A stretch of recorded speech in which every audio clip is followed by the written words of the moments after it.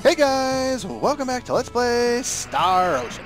Last time we finished up our business at Par's Temple, maintained our possession of both Fear and Joshua, and made our way to the village of Trump. So let's explore this. Now, this is kind of a small little town. There's not really a whole lot we can do here, but because it's a new town, first things first, let's pick up. Well, here's some interesting information. Yeah, don't hold more than 999 skill points. Spend them. I think I may have already mentioned that, but anyway, let's purchase knowledge number 3. It's the only one I haven't picked up yet. And now, I believe there's only one. No, that's the one. Thank you. Only one left. Yeah, the one I actually need. We got 549 skill points with Radix, which is pretty good. Oddly enough, Iria actually has more, which is sad.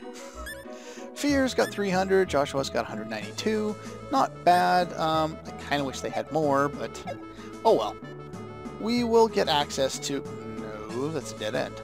We will get access to what I need in order to actually put skills to use soon enough. Anyway, what was that light? Well, we have to go figure out what that light was, but what Iria said last time, if we choose the correct option, is the century's coming to an end. I thought she said the world's like, wait, what? Not yet. The world's not coming to an end yet. We have to know about it before it can come to an end. But yeah, so Iria was saying that if we came here, we could secure... Scout is an interesting ability I'll go over later. Again, haven't learned any skills yet. But yeah, I'll try and say it for a third time. Iria was telling us that we could secure a boat to Portmas if we're here in town, if you selected the second option at the last dialogue point in the last episode there. So, since we did that, we will be able to do that eventually. And that'll save us a nice walk back. Let's see here, we got a weapon shop. I don't think there's anything good here. Anything useful? Let's see, got that, got that. Got that, got that. Iron Greaves, still don't care. If it was on someone else other than Radix, I'd probably care, but Radix can use a shield, so upping his evade means more, to me anyway, than upping his defense by a little bit. Here we can buy some spectacles, which I don't need, and a bunch of other things that I don't need. Let's buy a couple aqua berries. Buy flare bombs here if you want, magic colors, and more trumpets if you care. I don't, not right now. I will end up having to buy some more musical instruments later. As you've noticed, they're all extremely expensive, and that's why I haven't purchased any yet. But, yeah, so that's nice. There's a boat here that goes exactly where we need it to go. Let's talk to you. That kind of is scary. Can you get out of my way? Thank you. Bar probably contains... oh, it contains people. No clue where to find any. Well, you're good for nothing, aren't you? Huge explosion over in the Clado area. Well, we're gonna go check that out if you'll get out of my way. Thank you! And the barkeeper just says welcome because he's boring. What do you have? Now, here is a completely different type of, what is this, a grocery store? This time you don't actually get to buy individual, things with a list. You can choose to buy a steak. What would you like for dessert? Well, I'm gonna go fruit parfait. I think you pay like 60 full for each one or something like that. I'm not sure. It doesn't matter. Cinderella vial. Very important. Hold on to that for later. Do not sell it. Do not. Don't use it either. Oh, I'm assuming they went to go check out the explosion over by Clato there. Well, that's pretty much all this down is, so we might as well do the same. Let's go check it out. There's a few more people to talk to. Yeah, let's get on that boat. Let's see.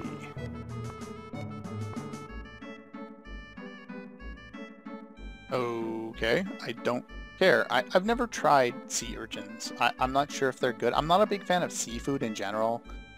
Like, I don't mind trout or salmon or even some tuna, but seafood, crab, shellfish, stuff like that, not really a big fan of. I've tried little bits here and there and just, nope, not my thing. Anyway, with that, we are back in Portmas. Thank you very much. It's going to save me a bunch of time.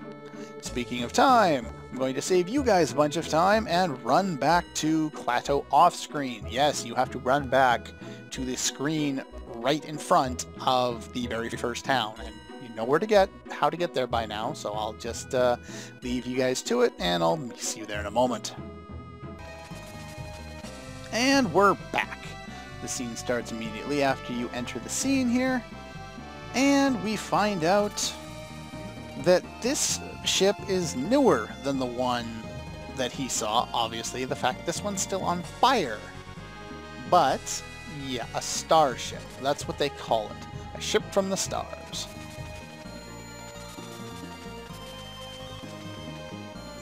So yeah, this is the ship of that group that was influencing the other organization that the Federation was at war with.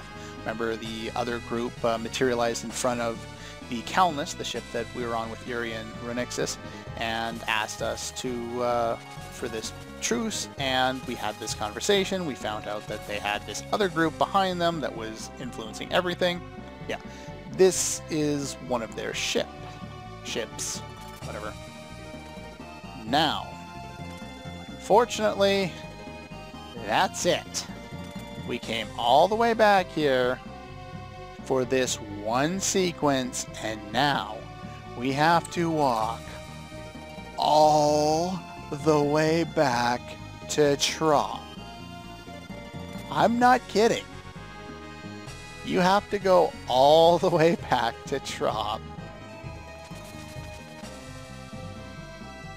Yeah, this kind of an asshole move. Unfortunately, the boat in Portmas does not take you back to Trop. You have to go there on your own.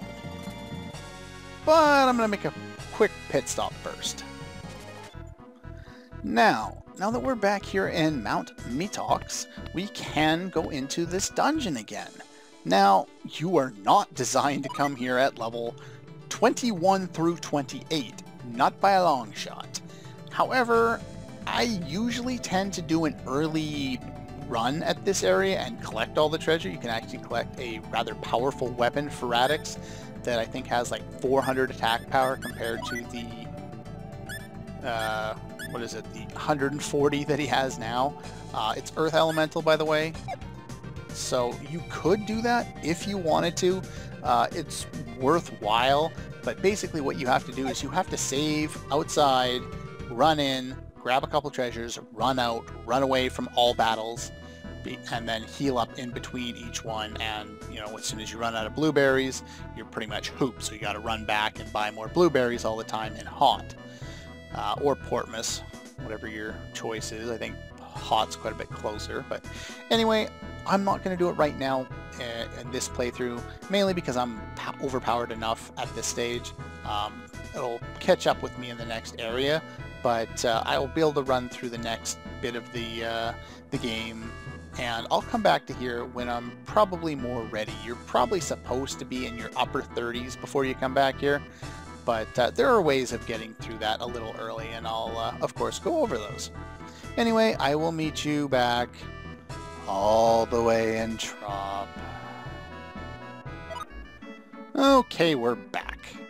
And after that long dredging trek, I healed up in the inn there. I don't think I learned anything new. I don't even think I leveled, but I didn't avoid the battles. I just fought them very quickly. Most of them with fast forward. Now that we've got that out of the way, we can finally move forward to Ekdart. Thank you. Oh yes, this is gonna be good.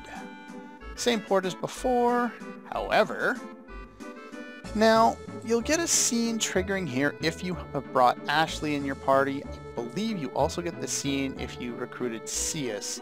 I'm not 100% sure on that. Like I said, it's been quite a while since I played a game with Cius in my party, so... Anyway, here, if we go to the item shop here, he talks about a silver trumpet and then sells every musical instrument in the game. And as you can see, if we bought one of each... I already got a trumpet, so let's do one violin. It would cost us almost 700... hell, it would cost us almost 800,000. I was looking at the wrong number. Yeah, so obviously we're not going to do that. Transaction not completed. Obviously, I couldn't afford it anyway. So yeah, there are a lot of musical instruments there. Not that I really care. Huh. Pretty jewels. Do we have anything useful? Well, you can come here to buy stuff if you want. Necklaces are useless. Same thing we got before. Brooch is, as far as I know, just as useless. I've never bought one. It doesn't help me at all. Sorry about the interruption there. Just got distracted. Talk to people and things. Yeah, but nothing really worth buying in that shop. I don't really care for it. You can come back at different points to buy items if you need them for, say, crafting, which I may end up doing. Just because I'm thinking of imposing a few limitations on myself, because I can really break the game in, say, about another 3-4 hours or so of gameplay. Yeah, I can pretty much break the game and have all of the end game gear right now. So yeah, I probably won't do that because that'll just make the rest of the game kind of pointless, but anyway, apparently they're making an anti-military force in the Kingdom of Ban, which is not this town. This is an empty house. What's this? Nothing. Okay, helpful. Now, down here, go there later. What else do we got in this town? Kind of doing things out of order.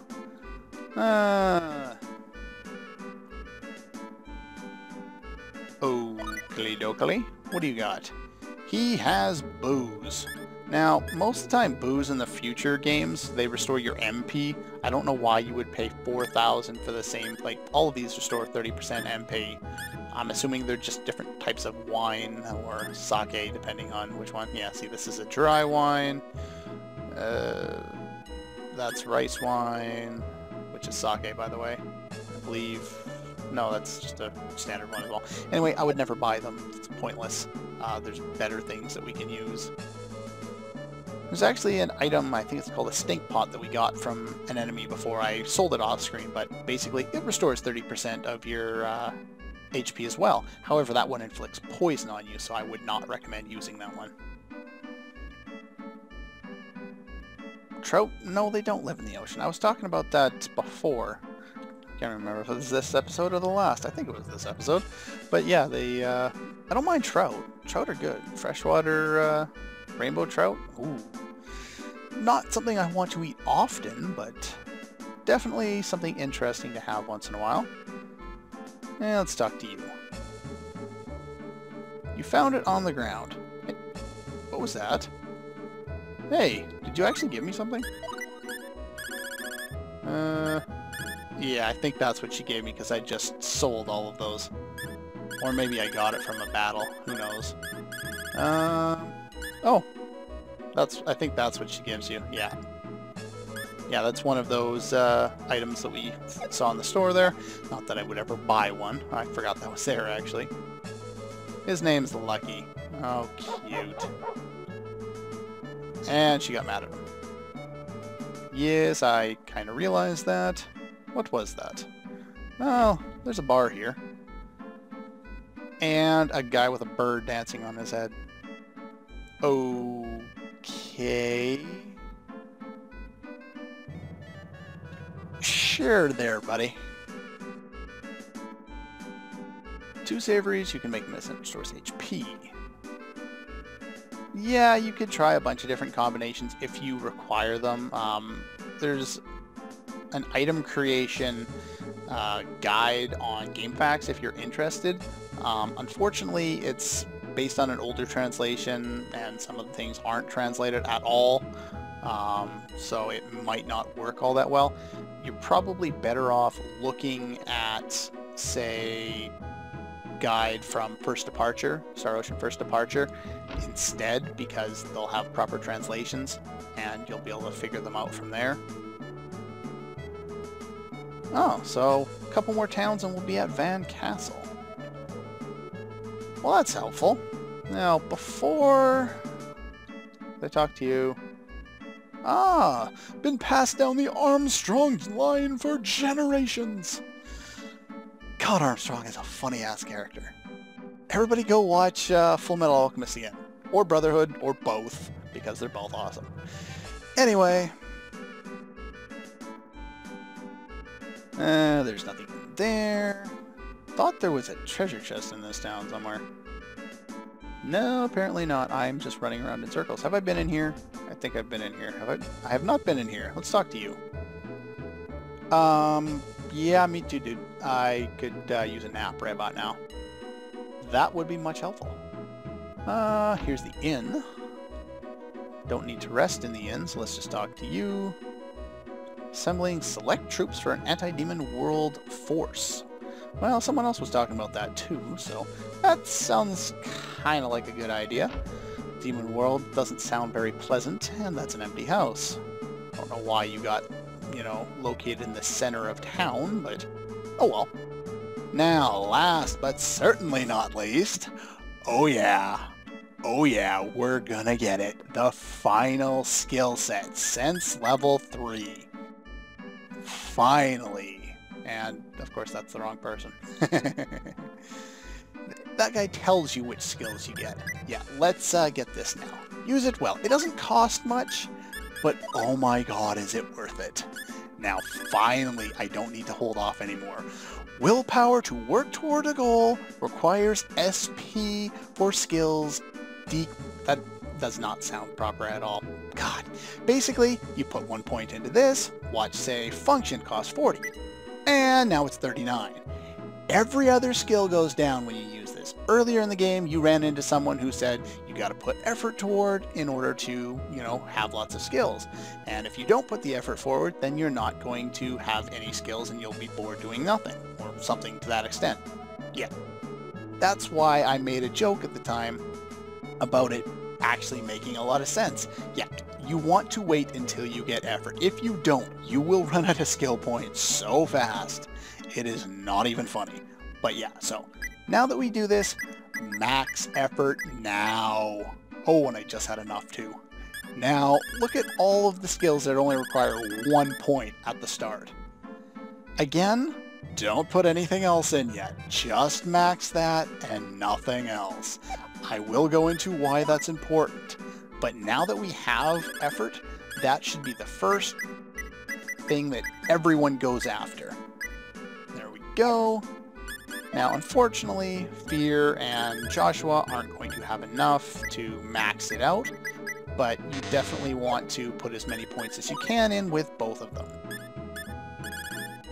However, now we have another option. We have Perseverance and Patience.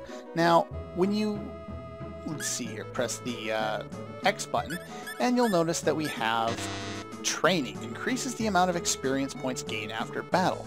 This, for lower level characters who are trying to catch up, is very useful. In fact, if you leave this on for the whole game, well, once you get it, your under-leveled characters will be higher level than Radix as long as he's not using it. And the amount of experience you gain is increased as your level in training increases. In order to actually access it, you need 3 different skills. Now, it doesn't tell you which 3 you need. Normally you press the A button on there in order to figure it out, but you can't yet. Now, I don't mind wasting 3 points on this now that I have effort. So, I'm going to put 1 into Perseverance, 1 into Patience. We learn the Training ability. Now, I'll put another point into there to level it up, because it was only 1. And with Fear, I'm going to do the same thing. 1 into there. 2.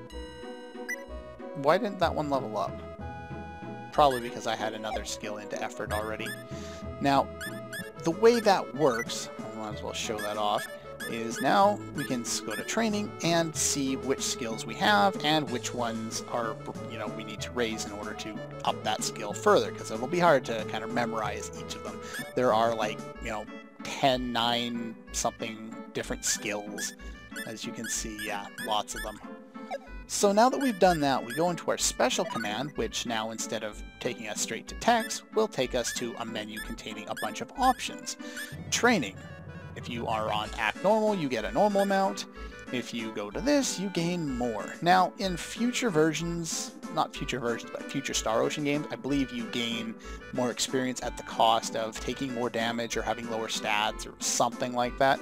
In this game, I don't notice it, and it doesn't say it, so I'm assuming it doesn't happen. But I do want to make sure to put this on for both of them now, so they'll gain more experience faster, so they'll catch up faster, so they'll get more points to put into effort. You see where I'm going with this. So, yeah, very nice to have this. I still don't want to put anything else, any other points in, specifically on Iria, because I'm going to be using her first. I highly recommend not putting any more points into anything yet. I will explain why when we get there, but yeah. So anyway, now that we finally have that, we can finally start making use of skills, and we can also move on to the next town because there's nothing to do here other than pick up that. So anyway, after that, we now have, well, it's not letting me do a private action, but okay. Anyway, after that, we can finally move forward. But will there be another quest blocking our way? Well, if you want to find out, you'll have to tune in next time.